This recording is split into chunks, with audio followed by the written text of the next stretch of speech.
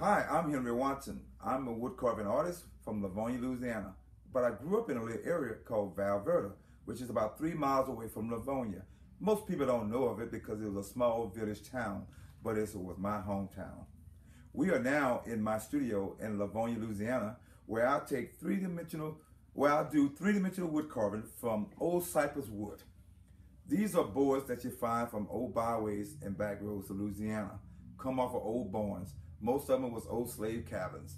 I take those and I recreate scenes that once was. I call the bygone days of Louisiana. I started off at a tender age around 15.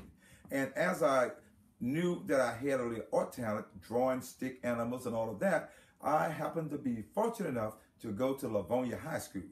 At Livonia High School, we started learning how to take simple tools and chisels and carving names, the Johnson, the Williams, and did it for people, camps and all.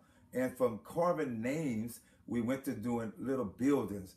And of course, all that was around me was trees and little buildings and cabins, because that was the area I grew up. So I started capturing what I saw and what I knew. This particular piece is a general scene that you would see up and down the byways of Louisiana at any point in any time back in the day. It's before the days of cars and automobiles. And you'll see these little trails and these big oak trees. And when normally you saw the big trees, it was some type of life. Either a house, a cabin, farm, work, or something. Because we didn't have air conditioning, the big trees sheltered you from the sun and gave you the shade that you needed in those days. Actually, I would carve it three-dimensional with chisels like these. And I'll actually hand carve it in three-dimensional, foreground, middle ground, and background. And once you carve it in and then get to the point of painting it, you got to make this cabinet all stand out. So keep your eyes on a cabin scene here, and then you can see what an actual cabin scene will look like once it's completed. So along the back roads of Louisiana, you will also find the plantation homes that I create and carve.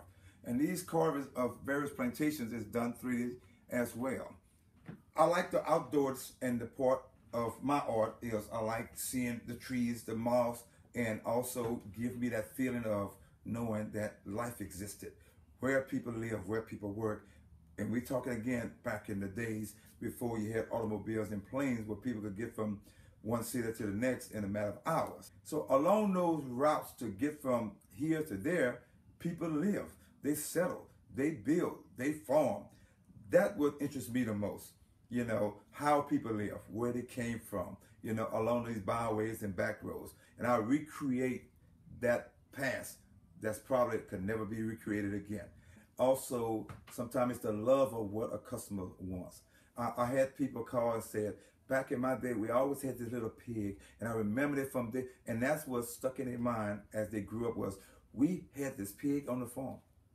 And then they'll come and say, this is the picture of me with the pig. Now you capture that, you just capture his whole world. You know, may not mean nothing to nobody else, but to him, it means everything. Mm-hmm. And I strive on doing those kind of things.